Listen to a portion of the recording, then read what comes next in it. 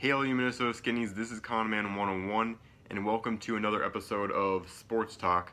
And this is going to be a mainly MLB oriented episode of Sports Talk.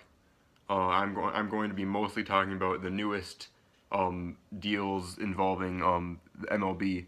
I'm also going to be talking about basketball and hockey because football is over now. The Eagles won the Super Bowl, which I don't know, I was not really hoping would happen, but I'm glad the Patriots finally got dethroned. I feel like the Eagles are going to be the new dynasty, in my opinion, with Carson Wentz coming back. But what I'm not happy about is the Eagles winning because of the fans. You know, the majority of the Eagles fans, as I said in my predictions video, aren't that good. They aren't really that good of a fan base. The whole city, as far as football, just isn't that great. So I was hoping that both teams would lose, but since that's not possible, I'm kind of glad the Eagles won. But with that NFL stuff aside, let's get into the baseball portion, the MLB portion. There have been a lot of notable trades, a lot of notable signings. One of the most notable ones is JD Martinez being traded from the Arizona Cardinals to the Boston Red Sox. And that one is a very notable trade, I would say. It puts the Red Sox really right up there with the Yankees, in my opinion. The Red Sox were insanely good last year. Not enough to beat the Astros, obviously, because the Astros were way too good for anyone. But the Red Sox, with their power, adding JD Martinez with his power to that team of powerhouses that already were there, I think is going to make them a real competitor to the Yankees. Not enough to beat the Yankees, because I feel like the Yankees are going to win the World Series this year. I don't think there's any question about that. They just kind of stacked their roster. Now going to Yu Darvish for the Dodgers. I feel like he isn't that big of a piece compared to JD Martinez. He is significant for the Cubs, who were really really rough on pitching, and their depth last year, they gave up a lot of points. Everyone gives Yu Darvish a lot of crap for blowing his game in the World Series, but I mean, he's a good pitcher. Just because he had one choke doesn't mean he's a bad pitcher. So he's a good pitcher, and the Cubs need depth. So I think that was a good trade. Eric Hosmer, the Royals to the Padres. I don't really see the Padres being that big of a threat, even though they did pick up a couple key guys. I don't see them being that big of a threat. The biggest story here is the Royals having to give up a whole lot of their hitting and pretty much a lot of their roster that really led them last year. So I think they're going to really take a step back from the step back they already took last year. And it kind of leaves the door open for the Indians and Twins to battle it out for the division. I'm actually really excited about the Twins this year. I feel like they're going to take a sizable step forward. They are definitely adding a lot to their depth as far as pitching, especially adding Jake Odorizzi, who pitched for the Rays last year and is going to be, I think, a huge asset to the Twins. He had a pretty good year last year, not an insanely good year, but enough that he can become a real asset to us, especially as weak as our pitching has been. You know, making it into the playoffs last year was just really painful. We just barely made it in, and it was not because of our pitching, I can tell you that. If we can really get our pitching figured out, I feel like we are going to be a force to be reckoned with. We also added Michael Pineda, who is now on the 60-day disabled list, so that didn't really make a difference. They also signed Anibal Sanchez, who I feel like a lot of people are writing off. He might not even make it on the roster at first. He might go down to minors. And they apparently traded a pretty notable rookie that could end up doing a lot for the organization later. So people were kind of wondering why the Twins did that. I mean, they need depth, and this is the year. I mean, these are the years where they need to make a run. Joe Mauer is not going to last much longer, and they're a young team now, but without that seniority, they're not going to get very far. Sorry, but yeah, I think that adding Anibal Sanchez was a pretty good move. So now let's move on to NHL. There's a lot of surprise here with the Vegas Golden Knights being one of the best teams in the league, and that doesn't happen with an expansion team. It really doesn't. That is very surprising that would happen.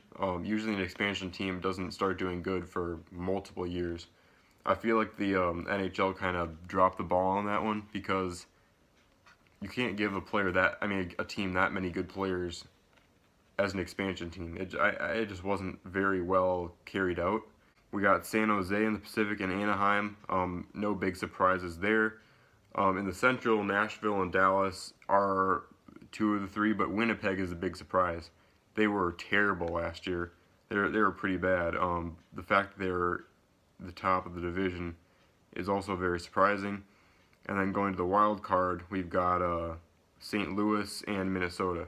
Minnesota being 2 points ahead or 1 win ahead of Los Angeles.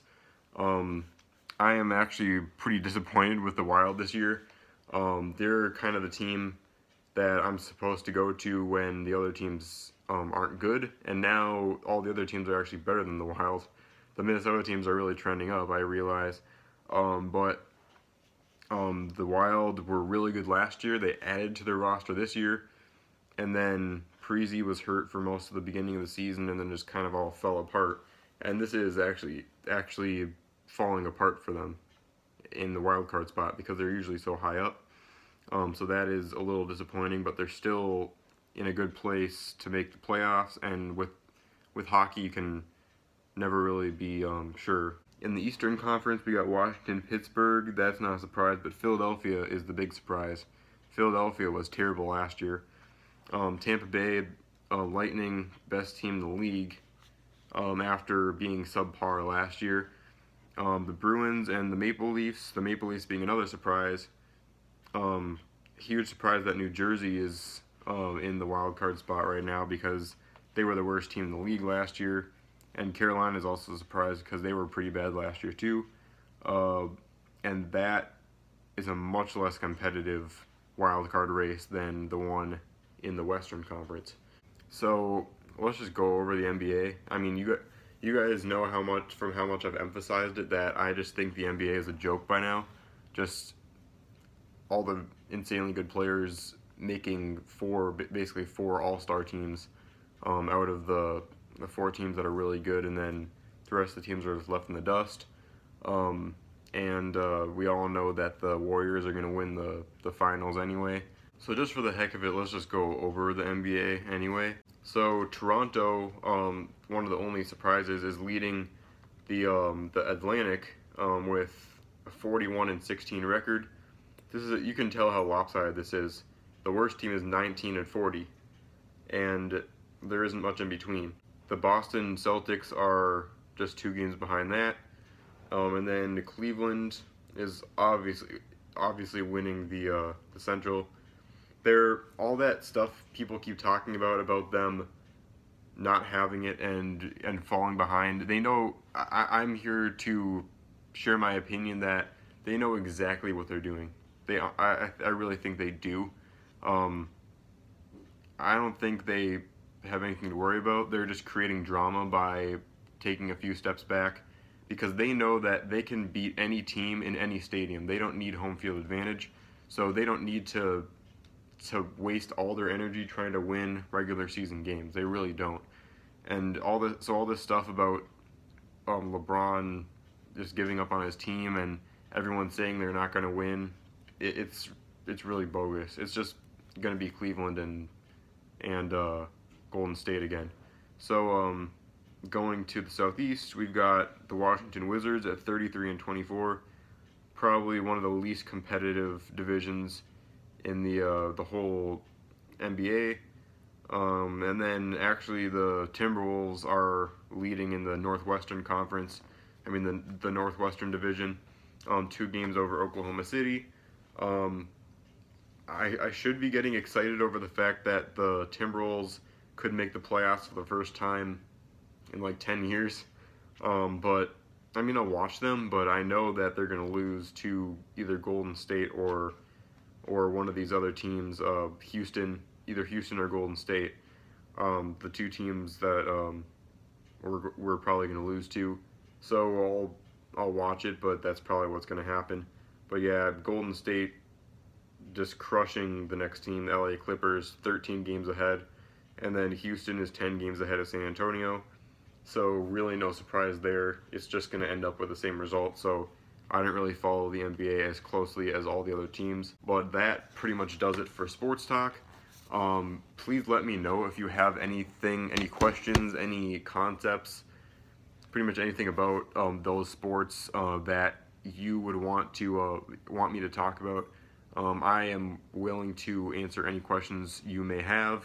Sorry about that light. But I really appreciate all the support you can give me. So anyway, thank you guys so much for watching this episode of Sports Talk. I really love doing this. Please like and subscribe, and I will see you on the flip side.